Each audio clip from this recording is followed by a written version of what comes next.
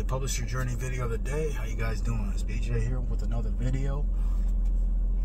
Today I want to talk to you about what are some core essential income generating activities an everyday publisher like myself focuses on a regular, consistent basis.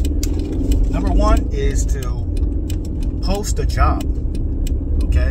And these are things I do on a consistent rinse and repeat basis in order to get keep the machine moving, okay? Get the system moving, get the business moving. I post a job every day, but I also close a job. But I'll tell you why I post a job every day, because every time I post a job, it's on the top of the search results on the freelancing platforms. That attracts more applicants, okay? More leads, more applicants, okay? Just like getting more leads. And from there, you know, I find more applicants / writers / freelancers / everyday experts for all topics from A to Z, right? To write. But so that's what I do. Number one, post a job. Number two, I also look at the applicants, and if I do find the applicant with the criteria I'm looking for, then I send an offer. Okay, I hire basically. So post a job. Number two, I hire.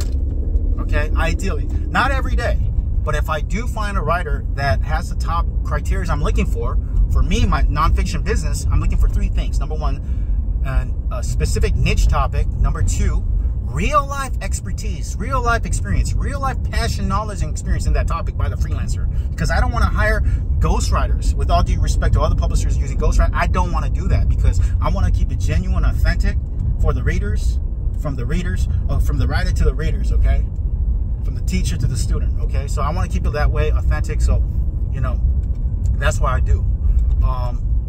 And number three, excellent cover letter answers. Like, excellent, what I mean by that is good grammar, obviously, you know, good writing. It's easy to read, but not only easy to read, it's interesting. It's not, you know, you're not overdoing it. It's natural. You have a story. You're willing to share your heart, your story. You're not like, oh, trying to be all like, you know, you're thinking abundantly. You're not like worried about, oh, if I share this topic, you know, someone's going to take my, it's not going to happen, because I come across writers every day. I only hire you if we work together, okay? And I don't hire ghostwriters. So people are willing to give maximum effort into the cover letter answers. How you do anything is how you do everything. So if you put a lot of effort into the cover letter answers and have respect for that, then I know the project, you're going to do an excellent job as well, you know? So that's what I'm looking for. Hire. So post a job, hire, and next, I would say once the book is finished, publish, okay? Publish a book on all the platforms out there, basically. Okay, as an ebook, paperback, hardback, audiobook, and even an online course. Okay, there's a way to do it with video, video and so forth. So that's what I would do, okay? And number fourth, I would do focus on Amazon ads. Take a look at it, analyze it, talk to my team members. I delegate Amazon ad optimization, pruning, creating new ads, maintenance, all that stuff. I take a quick look at Amazon ads every day, to be honest.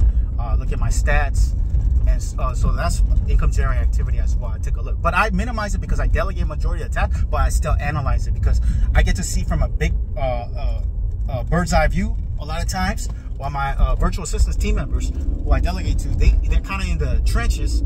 So sometimes it takes both of us to see what's going on inside and outside. Communication is needed too. When you feel like we need to communicate, update, feedback, I ask for feedback as well. Because communication, you get to know what the team members working in the trenches, what they see, okay, that you may not see. And what you see, they may not see. So it's a collaboration, you work together and so forth. Okay, that's another thing. Amazon has fifth. I would say I like to read daily nowadays. I'm reading a lot of books on publishing as well as audiobooks, learning on YouTube. And after that, sixth, I would say teach. Whatever I learn, I try to teach by videos, courses, and etc. and write and so forth, writing and so forth. Okay, that's it. I gotta go. If you want to learn more, take action, click the link below, and I'll talk to you soon. Seventh, I focus on my publishing brand and so forth. Okay, I gotta go. Thanks for watching. Talk to you soon. Take care. Bye.